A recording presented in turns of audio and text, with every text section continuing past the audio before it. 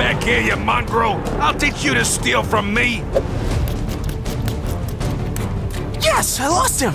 Now I just need to... Oh. Great, now look what you did. It's all ruined. I ought to make you pay for every lost loaf, you thieving little... I'm sorry for stealing. I'm just so hungry. And I knew I couldn't afford it on my own. Ah, listen, kid, I get it. You're poor, but nothing in this life comes for free. If you want to be anything in this world, you gotta make money. A lot of it. You understand? Is that so you can help other people? Ah, you'd think so, but the more cash you make, the greedier you get. Trust me. Well, one day when I'm rich, I'll give away tons of money for free. Whatever you say, kid. But if I ever catch you robbing my bakery again, I'll have the cops lock you away for good. Now scram! From that point forward, a young Jimmy Donaldson knew what his mission in life was: to earn as much money as possible and to make the world a better place than before. But it's not easy making money, especially as a kid. At first, he tried delivering newspapers.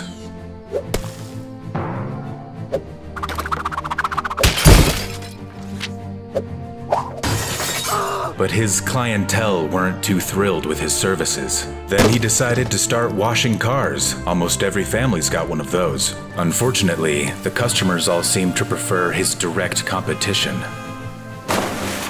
Eventually, though, he found something that worked. 25 cents? In this economy? Better be pretty great. It is, I promise. Wow. All right, Mr. Businessman. This is actually really tasty. You make this all by yourself? Sure did. And if this goes well, someday I'll have my own chain of restaurants with burgers, fries, and cookies. Maybe I'll even make my own chocolate bar too. Wow, you're quite the money-earning machine. Quite a beast. You know what? I was a young entrepreneur once. Let me help you out. How much for the whole picture? $20? Here you go. How in the world did you get all that money? I'd have to sell lemonade by the barrel to make that much cash. That's easy. It's this new thing called YouTube. You make one popular video, and you're basically an instant millionaire. Whoa! That's what I'm gonna do! Well, good luck to you then, Mr. Beast. Mr. Beast. I kinda like that. With a new objective and a new name, Mr. Beast was determined to become a YouTube star. Only problem was, he was still broke. To make matters worse, he still didn't know exactly what kind of channel he wanted to be. All the most popular videos at the time were filled with hilarious comedy sketches or new parodies, but Mr. Beast was just a kid. He didn't know all about that stuff. So he decided to make his channel about something all kids enjoy: video games. Most of the money he had saved up as a kid went straight towards buying a computer, one barely even powerful enough to play games at all. He had to go dumpster diving to find the rest of the accessories. Now there was only one thing left he needed to begin his journey: an actual game. And there was only one that made perfect sense. Oh man, all the copies of Minecraft are sold out. Dang, really? I was looking to get that game too. It looks awesome. You know what other game looks great? Call of Duty Black Ops 2! Did we just become best friends? I think so.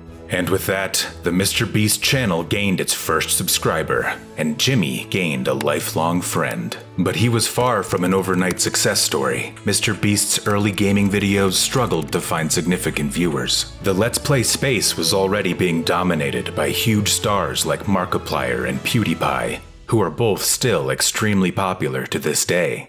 So he had to shake things up. Instead of exclusively just playing video games, he started talking about how much Let's Player YouTubers made.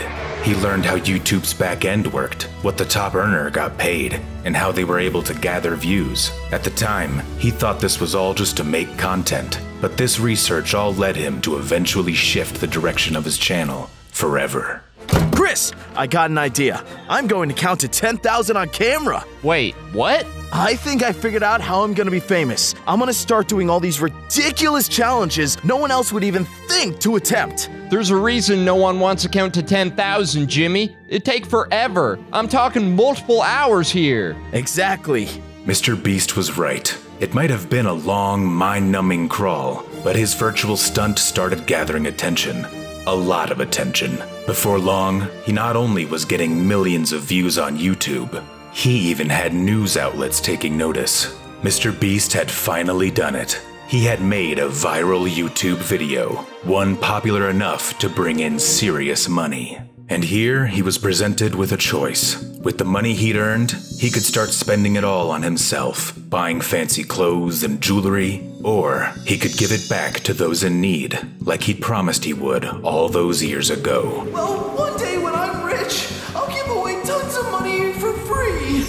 For Mr. Beast, the choice was simple. He was going to be kind. He gave away money to those in need, tipping pizza delivery guys and Uber drivers, donating to small Twitch streams, all while he continued performing wild challenges that gathered tens of millions of views from around the world. Soon, his challenges started to become so extreme that he needed a fully dedicated space. And with a new space, he needed to assemble a team.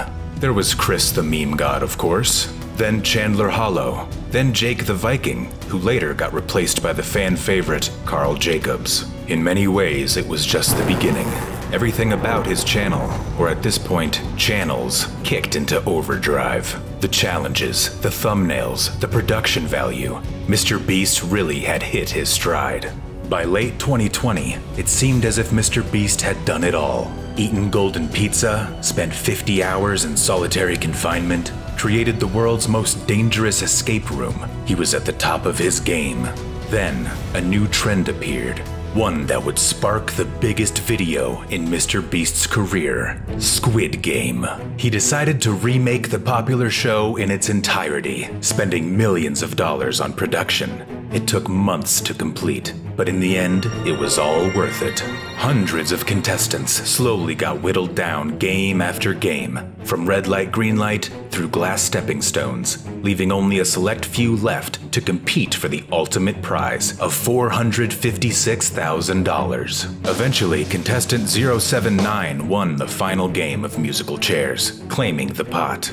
But the real winner was Mr. Beast, not only for building one of the most incredible sets imaginable, but for racking up his most viral video yet. So far, his Squid Game video has gained over 300 million views and has remained the biggest video on his channel. It inspired some of his newer content as well, like recreating the Willy Wonka factory. Mr. Beast has accomplished quite a lot in his young career, breaking viewership records, launching his own chain of burger restaurants, and donating millions of dollars to charity for Team C's and Team Trees. There doesn't seem like there's much left for him to strive for.